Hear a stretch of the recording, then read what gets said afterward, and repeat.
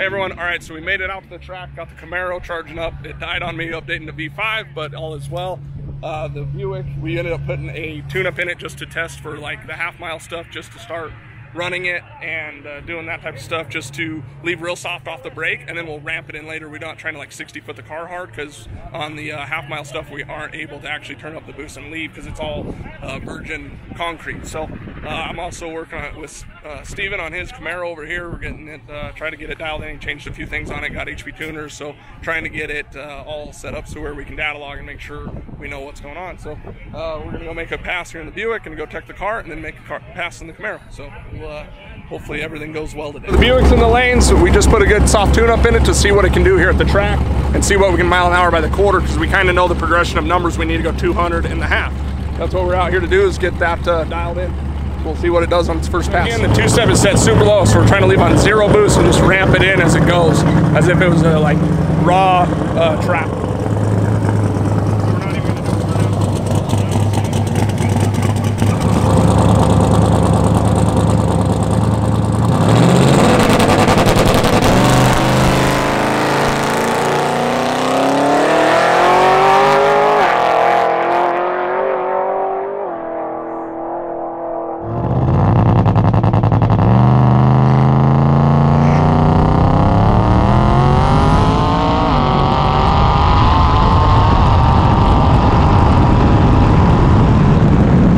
So not too bad. The Buick on the first pass ever here at the track went 160. It went like 10 something, but as you can tell in the video, no 60 foot in there. We had no power in it. Probably didn't even leave on any boost.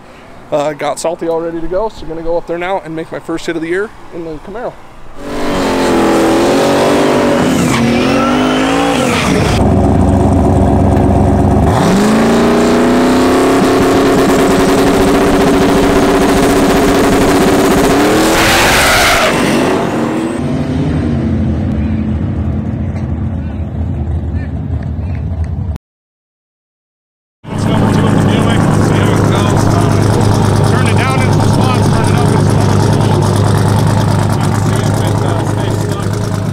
The track's pretty loose today, even in my car. As you guys can see, it spun and all that stuff, so it's just not working that great. It's not very sticky, so we're just hoping for the best, trying to get a good baseline for an airstrip attack.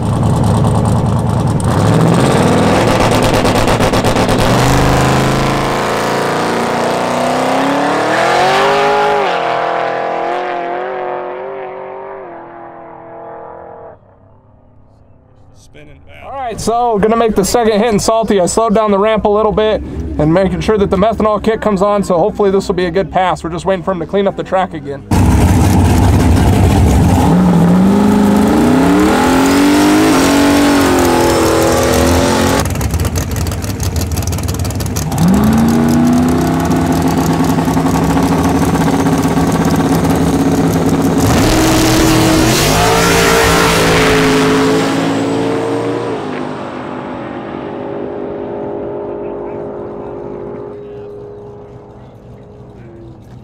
So on that pass, I ended up going at 6.2 at 118.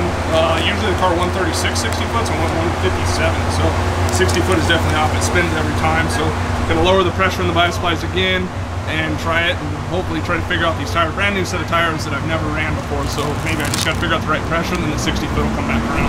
All right, so gonna make pass number 3 with the Buick. The track's been pretty iffy up top, so we just left the tune-up in. He's gonna change lanes. It's cooled down, so maybe it's not as greasy. So hopefully we can go all the way down through there. If not, we're gonna probably figure out a boost by gear here soon to like try to, the car starts spinning once it shifts. So that's what we gotta kind of figure out and fix.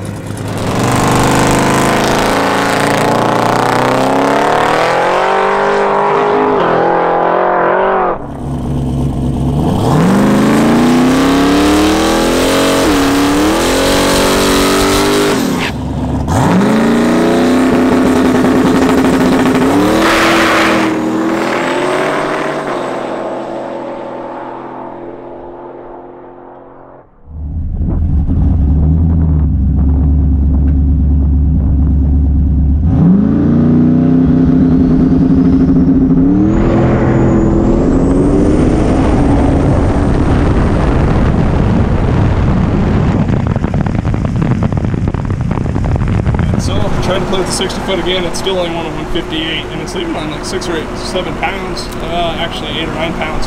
I'll have to look at that last log, but I don't know why it's not. As you can see, the tires though, they're super low. They're like 12 pounds. I started out at like 17, went to 15, down to like 13, 12.